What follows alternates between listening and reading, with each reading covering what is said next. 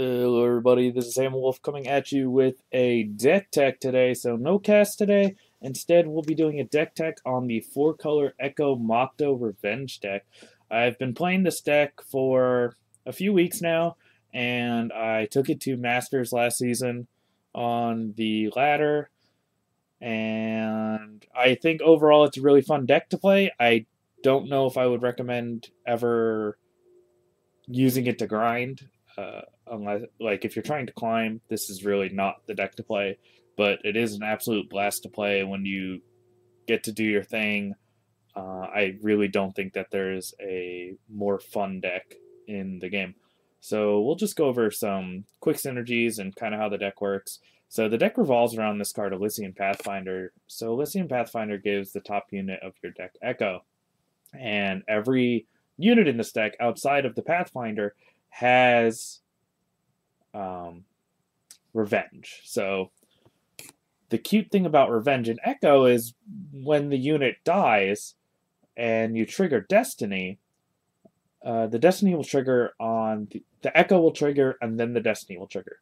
So you'll get to play both creatures for free and then you'll get to draw 2 cards. So what's cute about this is, for instance, Makto, you can, in theory, make infinite Maktos because you'll Echo a Makto, you'll cast 2 Maktos, they'll die, and when you draw them again, you'll have 4 Maktos. And then when you draw those again, you'll have 8 Maktos. So they double each time you draw all of them, and the more you get, the better likely chance that you have to draw them, and then they kind of go off by themselves, so that's kind of fun. The other thing that you get to do is Stone Powder Alchemist, and Stone Powder Alchemist is kind of cute because he does 2 damage when you come in, and I have won many games off the back of just dealing a ton of damage to people via the summon triggers and echoing them and destinying them. Because if you get to cast 2 of them off of the first echo trigger, that's 4 damage. When they come back, that's 8 damage. And that's not including if they get to attack or anything like that. And it definitely helps in the against the aggressive decks. This deck has a lot of problems dealing with things that come down before turn 5. So against some of the red decks, this card kind of helps stabilize you in that regard. The last creature in the deck is actually Piercing Grief. While it's kind of the worst creature to get Echo, I have definitely won maybe 5% of my games off of just beating people down with a Piercing Grief or surprising them with, the Echo Piercing Grief for 6 damage. And it's also very good at taking out weapons because, they'll kill your guy and attack you, and then you get to charge and kill the weapon. So there's that. So some of the other cute things that you get to do with this is Rise to the Challenge. What you can do is you cast Elysian Pathfinder, give a thing Echo, and you cast Rise to the Challenge, and Rise to the Challenge can go ahead and get that Echo unit immediately. So the cute thing about that is Piercing Grief, let's say that's the worst unit that can get Echo, and if you Rise to the Challenge it, you actually have 5/1 Piercing Griefs. So if you cast both of them, you get to attack for 10, and then when they Echo, you get to attack for 20 once you get both of them back. So that's kind of a cute thing that you can do with Rise to the Challenge.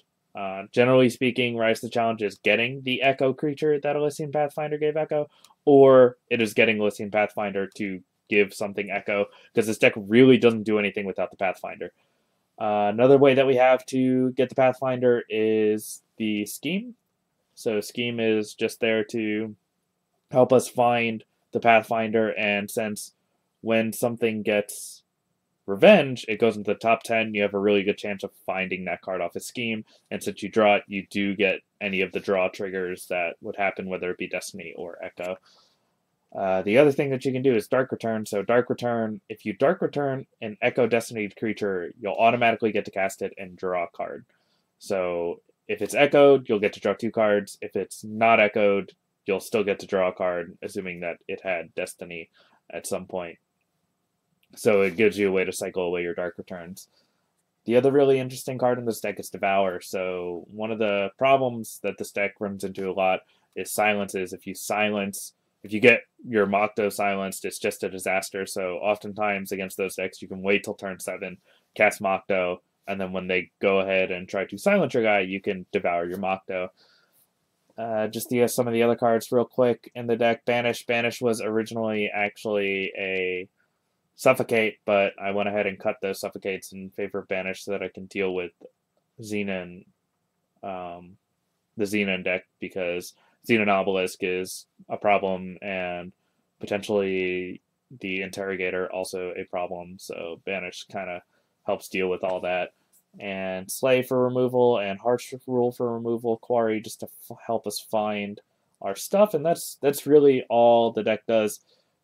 We're going to go ahead and play a few games, and I'll go ahead and talk through it and see if I can help explain some things that are going on and some of the interesting mechanics and interaction. So why don't you go ahead and tune into the games. But for now, this is Ham Wolf signing off.